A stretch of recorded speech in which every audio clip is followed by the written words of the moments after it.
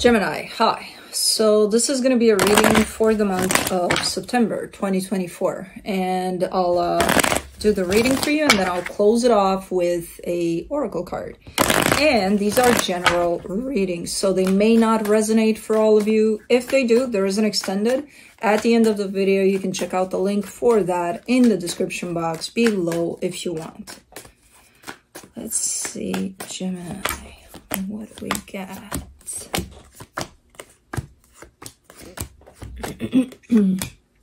We got good stuff. The overall energy for the reading, the Hermit. You could be very much inward at this moment in time. There's a lot of stuff going on internally. In a good way, there's a lot of healing there. So let's see. Starting off the reading, you get the Seven of Cups crossed by the Four of Wands. There's some choices you may have to make in regards to a particular commitment. At least the energy of choices is definitely tied up to this one. In your focus, the High Priestess, because you're under this Hermit energy here, you seem to be very much in tune with your intuition. So I feel like you're going a lot with what feels right for you at this moment in time. In the recent past, the Hangman, you definitely stopped in your tracks here. I feel like it was one of those reassessment kinds of energies, like, okay, hold on, hold your horses. Let's see what's really going on here. And that's how you probably went a little inward there. In your strength, the Ace of Pentacles. Yeah, because you're tired. Same old shit every day. You just want something new, you know? Like, I just want something new. I'm tired of the same thing. In the immediate future, the Queen of Cups. Ooh, your heart is opening up big time. And in the supportive energy, the King of Cups. Maybe because there's a reason for your heart to open up. I don't know. I see quite the matching love frequency here. The energy that surrounds you, and you may not be aware of it, the Four of Cups. You're upset about something. I don't know about what, but about something. In the hopes and fears, the Two of Cups, something is showing up for you. I feel like you're kind of still dealing with potentially resolving a situation, and then I feel like something else is showing up as you're still kind of working on something here, because the energy of love is definitely kind of boosting here from somewhere. For the potential outcome, the King of Swords. Yeah, you're showing up like in your power, knowing what to do, taking care of stuff.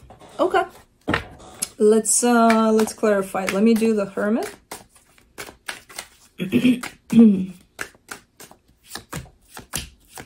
For the Hermit, you get the Seven of Cups, the King of Wands, the Seven of Swords. Yeah, it's like you're potentially wrapping something up as something else opens up. It's like they overlap there, these energies. As you do something and taking care of something, something else, something new potentially comes in. That's kind of how it looks like there. Okay, let's do the Seven of Cups. The Knight of Swords, the Five of Pentacles, the Lovers. You got something going on here. There's a little bit of fear in the way in terms of, okay, well, there is the potential for something new, but I'm kind of scared because I don't know exactly what it is. So it's a little scary, but it's, on one hand, you're creating this brand new energy because you just want something new. And then that opens the door up to new energy coming in. So it is coming in, and then you see it, and then you want to go for it, but you're a little bit scared because you don't know exactly what it is. Like, it feels good, it's, you know, but still. Let's do the not the High Priestess. The Four of Wands. You get the Six of Swords, the King of Cups, the World card. Yeah. Wrapping something up, and then you're good to go for whatever's next. But whatever's next is kind of already here. I feel like it's not here in the way that you would know it's here. Like, oh yeah, I got something. Not really, but the energy of it is definitely present, you know? So, okay, this might be interesting. Let's do the High Priestess in your focus. The Eight of Wands, the Queen of Cups, the Six of Pentacles. Yeah, and you feel it. You know it's here. So even if it's not here from a conscious perspective where you would go, oh yeah, I know what this is about. As an energy, you feel it. You feel it's here, you know, somewhere. Interesting, because you're opening up to the new energy. That's why you feel it. Let's do the Hangman in the recent past. Oi, oi, oi, oi. What happened there? The Moon, the Tower, the Two of Wands. This may have belonged to whatever you're wrapping up here. Quite a shaken up kinds of energies, but like more internally in the way that it felt. I don't see a lot of shakeups necessarily on the outside. It's more what the outside created for you internally in regards to the situation. On the outside, it's like nothing's happening really. But like, man, it shook you up. Whatever the hell this was. Let's do the Ace, but it's kind of good because it riled up to such extent that it brought you into this place of healing and not necessarily, oh, I feel like shit and I don't know what to do about it, so I'll just let it be. No, it actually kind of sent you right in this healing energy that I see here open for you, you know? Cool. Let's do the Ace of Pentacles in your strength. The Three of Wands, the Eight of Cups, the Knight of Wands. You've been patient with this. And it's been a long period of time in which this just wants to close off. And I feel like you've been on this closing path of this for quite a minute. You know, but right now you're getting to the point of, I'm actually quite excited. Like I'm excited to be done with this and to see what's out there as a new energy, you know, instead of dealing with this all the time. Okay. Let's do the Queen of Cups in the immediate future. The Seven of Wands, the Six of Wands, the Two of Swords. You're scared, and your fear here is creating quite the anxiety over the new energy that's coming in. Your heart is opening up again through this healing process that you're undergoing, whether you know it or not. It's there, it's happening. And through that, your heart is opening up. And the more that happens, the more you feel like something that resonates with that frequency of your heart is just around the corner. And it's scary because it's like, as good as it feels, I have no idea what that's about. So because of that fear being there, your thoughts are starting to come in like a lot. And it's just kind of disconnecting you from that heart of yours that's opened up, you know? It's a very interesting play around your intuition and your heart here. And how you're kind of navigating through that. And then the fear that's in the way that's creating all sorts of energies that you're familiar with, but you don't necessarily agree with, you know, the whole overthinking aspect of things. For the King of Cups in the supportive energies, you get the Hangman, the Ten of Cups, the Knight of Cups. Yeah, it's right there. It's right there as an energy. It's near you. You can feel it. It's near you. With the Hangman being there, it shows up as not physically there, you know, embodied in an energy or a physical kind of a being or entity yet. But it's there. Let's do the Four of Cups. In the hidden energies, you get the Four of Wands, the High Priestess, the Queen of Wands. You're a little bit upset.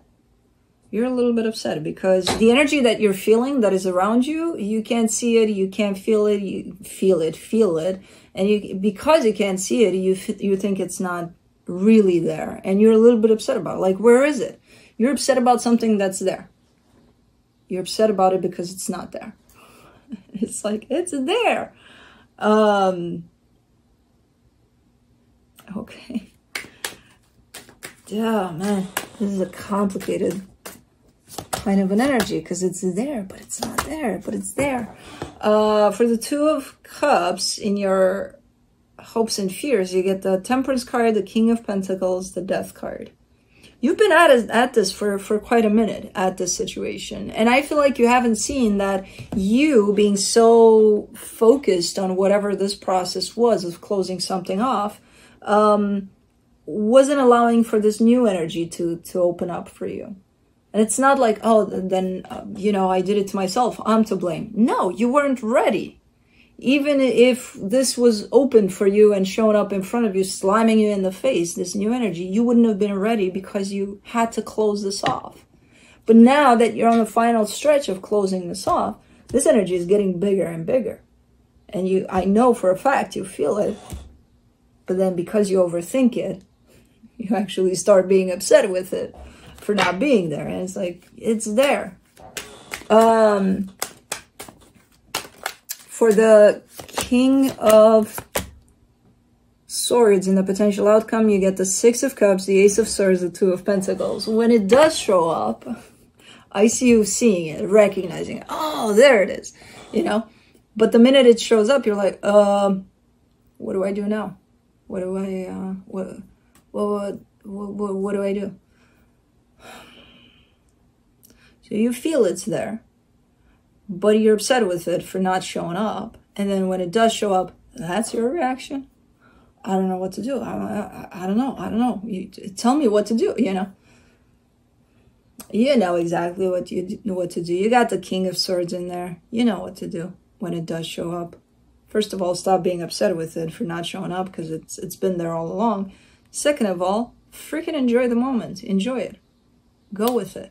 There's nothing to do. Just being there with it. That's it. You know? Interesting reading. But let me see what the universe has to close this off.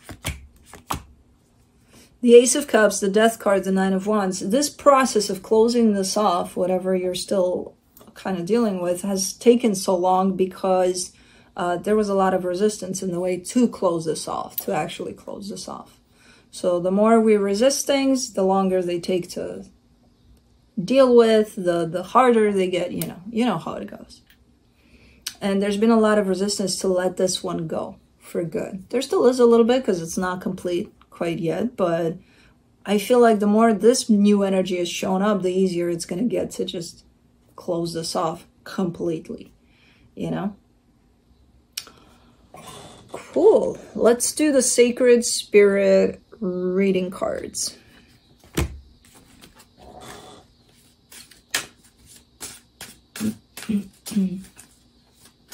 Oops, no.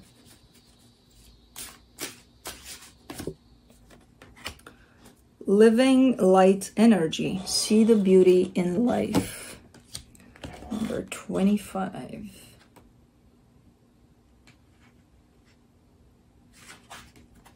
All right.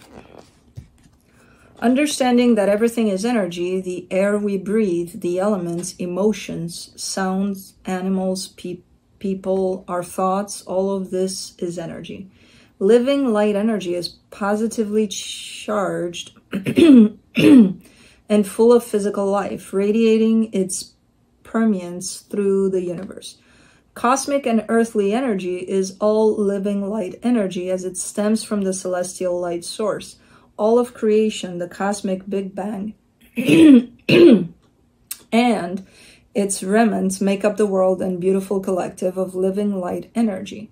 It is pure energy that vibrates at its original blueprint. While energy is transformed, transmuted, and recycled across time, its living light energy humes in synchronicity with universal planning. All energy pulses its divine signature, with plants and animals also resonating with living light energy. The very state of their being, biologically unaltered, is an open receptacle to living light energy, with creation in all forms stemming from its divine beauty. Opening yourself to receive living light energy requires only an open heart that wishes to be balanced and harmonized with the universal flow and the divine source of all that is. Whole and complete, this energy now awaits you to integrate and unify your heart into all love energy. Currently, you may have discovered or reignited a passion for crystals and gemstones, water gardens, walking or hiking in nature, and gardening. These beautiful energies are encouraging you to connect with living light energy, to open your heart to natural beauty and the breath of life. Right now, see the beauty in life. The simplicity of nature and its divine elegance will encourage you to reset your mind in the present moment. All energy is recycled. Know that now you are changing your attitude in life, soon to emerge from the deep slumber of transformation. Surround yourself with living energy such as plants, crystals, or minerals to support your light body through this powerful transition. Shadow aspect: hatred, dissonance, exhaustion. Sacred crystals, celestite. Celestite? Yeah. Angel assistance, Archangel Ariel. Healthy living, connecting to animals and nature. Affirmation: I integrate living light energy within my heart, mind, and soul. I am one.